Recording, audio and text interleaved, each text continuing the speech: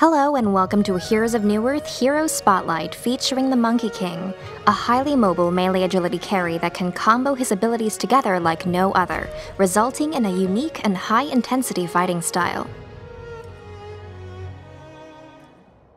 The Monkey King's first ability, Illusive Dash, causes him to rush 300 distance in the direction he's facing, dealing his attack plus bonus physical damage to enemies impacted.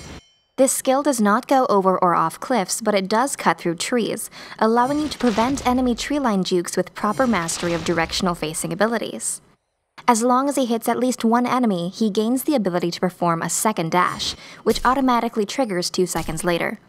You can also activate the second dash anytime before the 2-second trigger with a second Q.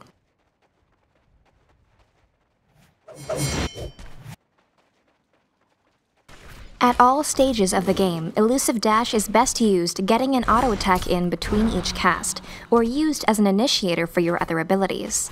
If you manage to rush behind your opponent, you can also get the advantage of them having to turn around to attack.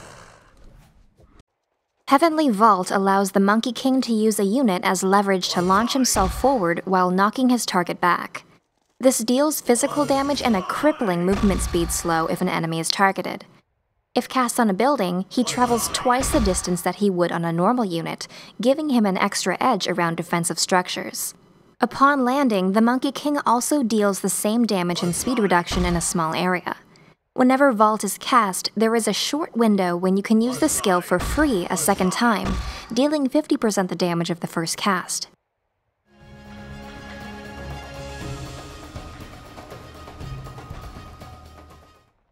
If you manage to get 2 casts of Vault off on an enemy, this skill deals the highest damage nuke in the game at each rank, with the exception of a red HP Martyr, making it one of the most important skills to level in addition to Illusive Dash for early kills.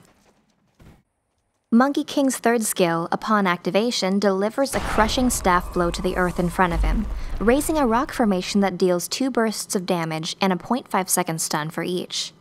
The rock implodes 2 seconds after the initial cast, but can be vaulted on before it expires, allowing you to vault over even high cliffs from any location and set up multiple combos.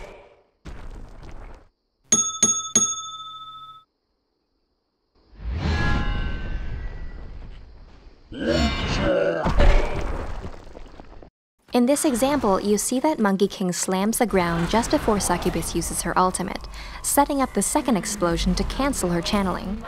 With practice, you should be able to use your slam and vault your enemy back into the second explosion as they attempt to run away. The Monkey King's ultimate, Nimbus Cloud, has an active and passive component. Its active use is an out-of-combat mount. If you haven't taken damage for 5 seconds, you may summon the cloud at no cost, granting you bonus move speed. The real kicker is that you can use your abilities and attacks freely without falling off, as long as nothing is hitting you. However, the out-of-combat timer is double the duration if you are knocked off your cloud, so you may not be able to use it for escape if you used it for initiation. The passive component helps your other abilities reset from cooldown faster with each consecutive spell cast. By comboing a bunch of spells and second activations of them at once, you'll be able to use your abilities more often. Despite the Nimbus Cloud being unavailable after taking damage, it remains a powerful initiation and roaming tool, similar to Striders.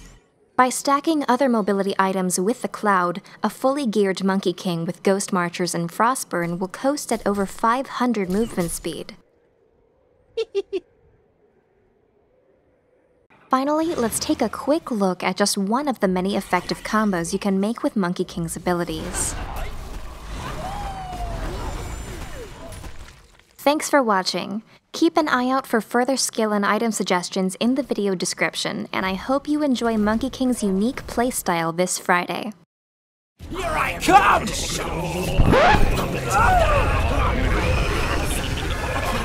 God, we need your help! Oh, really? Yeah, hurry up, we need you! Oh, really? You're trying to steal my burrito! Dude, what's wrong with you? Stop, you f***ing bum!